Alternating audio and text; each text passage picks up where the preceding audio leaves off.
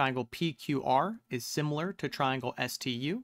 We only got to draw one triangle here. This is going to be P, Q, and R.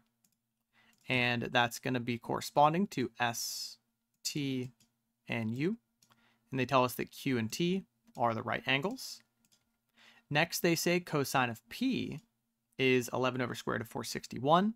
So cosine, ka, the cosine of P is going to be equal to our adjacent over our hypotenuse. So our adjacent here is going to be 11, and our hypotenuse is going to be square root of 461. And they tell us next, what is the value of 1 over sine of u? Well, let's just do sine of u first.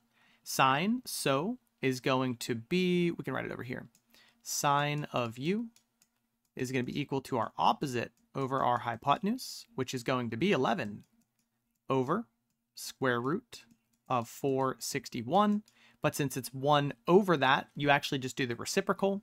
So I should be looking for the square root of 461 over 11, which is d.